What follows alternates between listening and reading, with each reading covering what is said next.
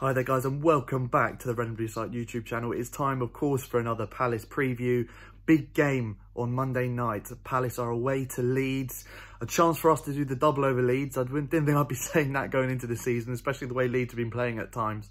But it's not just a chance for us to do the double over them, it's a chance to go into the top 10. And that is the big question. Will we get into the top 10 with a win away to Leeds?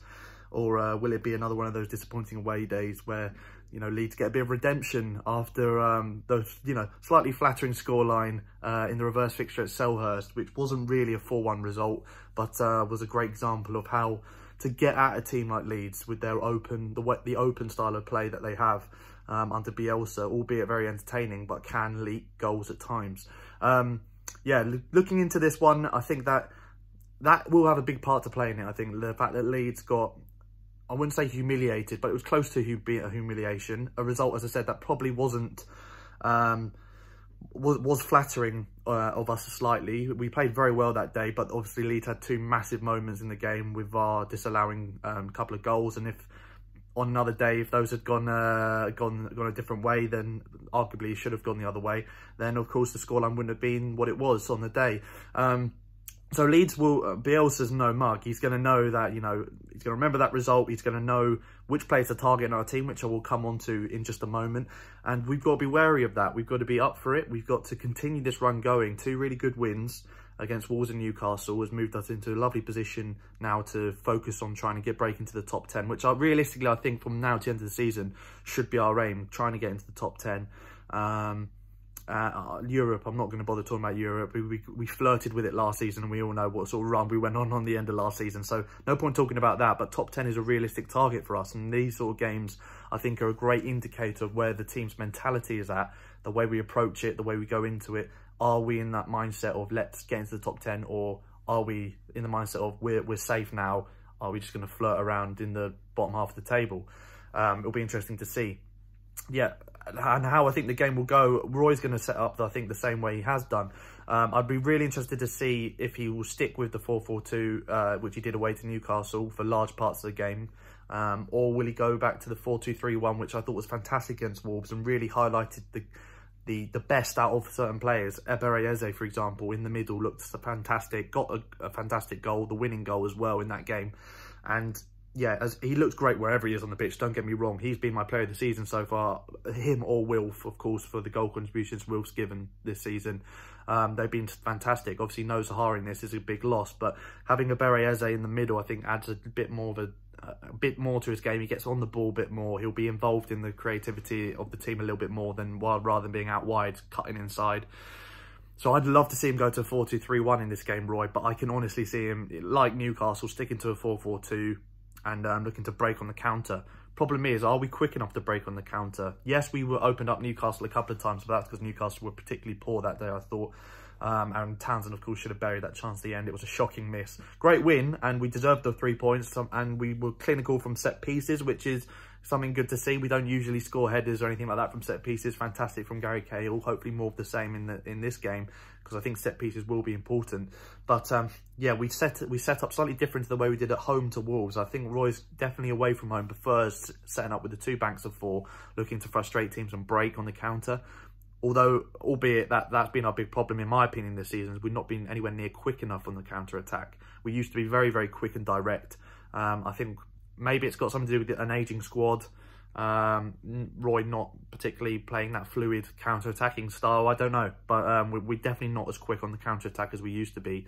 And it is affecting some of these. There's definitely opportunities we've had this season where we could have really challenged the opposition goal, and we've been too slow out the blocks, or we've made the wrong pass, a sideways pass rather than a forward pass, and the chance is gone. And I think that is what we need to work on from now to the end of the season, and hopefully we see some of that in this game against Leeds.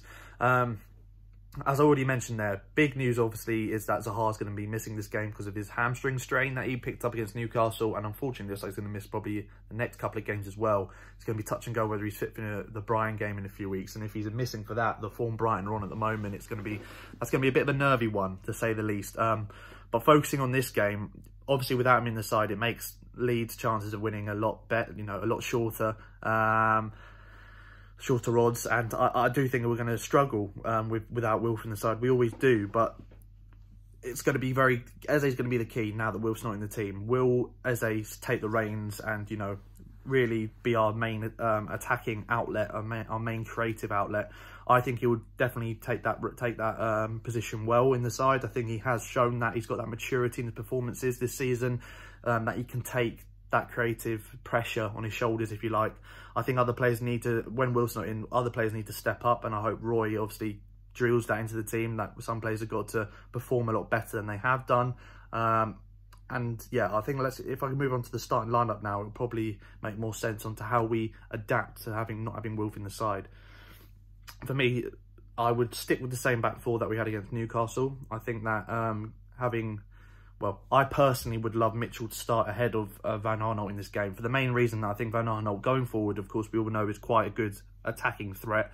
He gets involved in the attacks, puts good balls into the box, and is there or thereabouts around the box. Good man to have breaking forward.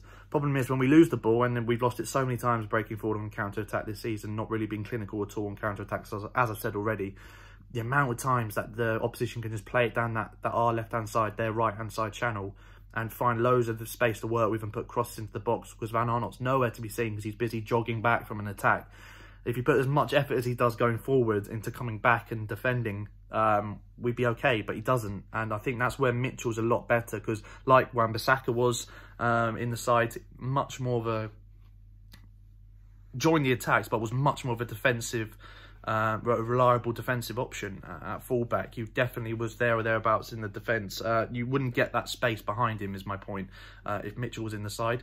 And I think against Leeds, with the speed and pace they have with Harrison, Rafinha having a fantastic season and a lot of skill on both hands, both left and right hand sides. Pair that up with Bamford, who of course will most likely score against us because it's an ex-player who didn't play very well for us on loan, was rubbish on loan with us. It's almost written that he's going to score. Obviously scored in the reverse fixture as well. Having that front three, which has a lot of creativity and a lot of, you know, fluidity in their attack, aging back four as well. I think sticking Mitchell out there is what we need, especially with Van Aanholt's ability to get lost further up the pitch. I think Roy will stick with Van Aanholt. That being said, which I really hope he puts Mitchell in for this game. I really do, but I can see Roy not changing a winning side. That is typically what he does. If we're winning, he likes to keep the same side to keep some sort of form going. But I think you've got to treat each game differently. It's a different opposition, and you've got different players to worry about. And I think Mitchell would handle the threat of Harrison and Rafinha a lot better than Van Aanholt. So I would have him at left back, although I can see Roy sticking with the same side. Dan and Cahill at centre back, Wade in goal, of course, and Klein at right back. Maybe Ward coming in, he's back as well. Riedewald and Luca in the middle. Riedewald, fantastic him signing a new deal. He's going to be massive for our rebuild going forward. And he's just our best creative midfielder. He box to box, he creates, he scores as well. Great strike against Newcastle, what a hit. He's got everything in his locker. I just love Jairo Riedewald, playing deep, picking up the ball, playing passes forward, joining the attack. He's got it all. It's like a young Maka, but even better, in my opinion. And that's no disrespect to Maka. He's one of my favourite players. But he just fills in that role beautifully. And so he's got to start for me. Eze, of course. Probably Townsend's going to start if we're playing this 4-4-2. And then Benteke and Ayew probably up front, or Mateta and Ayew. I doubt he's going to start him. It doesn't look like he's looking like he's going to bleed him in, Mateta. But we all want to see him play. We all want to see him play. And hopefully Roy does get his debut quickly. Leeds, obviously, as I said, we know their threats are down the wing. The way they break and counter-attack with pace, they're probably one of the fittest teams in the division. And against an ageing Palace side, the oldest team in the Premier League, that is going to be a problem for us. Hopefully Roy manages the team well and we get subs in early and at the right points in the game. If we're under pressure, get the subs in, keep fresh legs on the pitch. As I said, Bamford's probably going to score. I can see that happening. Other players to watch out for, though. The back three, although of Ayling, Strojic, I think is how you pronounce his name, and Cooper, on paper, a good back three, but they have conceded goals. That I don't think it's going to be a clean sheet by any means. I think this could be a high-scoring game. Q 0-0 now, but yeah, I think there could be goals in this, but that is where you got to target at. Pace down in those flanks when the wing backs bomb forward, and just having confidence to put men forward in the attack, because we got to give the game to Leeds. We can't just sit back and sit back and soak it up to a degree, but break with intent and, you know, a clinical edge. That's going to be key. Score prediction for this, I'm going to go with a 2-1 Palace win. I think we can do this. It's going to be hard. I don't think we'll keep a clean sheet. And then obviously Leeds will, after that reverse fixture, they're going to want to come back and have their revenge, if you like. So I can see them having a bundle of energy. And first 5-10 minutes is going to be so important. Not conceding, trying to slow the pace down or the game down to our tempo. Just a typical away day performance under Roy Hodgson is what we need for this game in particular. And if all goes well, a win and we're into 10th and in the top 10 and it's all looking rosy. Let me know your score predictions down in the comments below, guys, your team lineups, what you think Roy will set the team up as. And yeah, thank you so much for watching, guys. Like, share, subscribe. Can we get this win to get us in the top 10?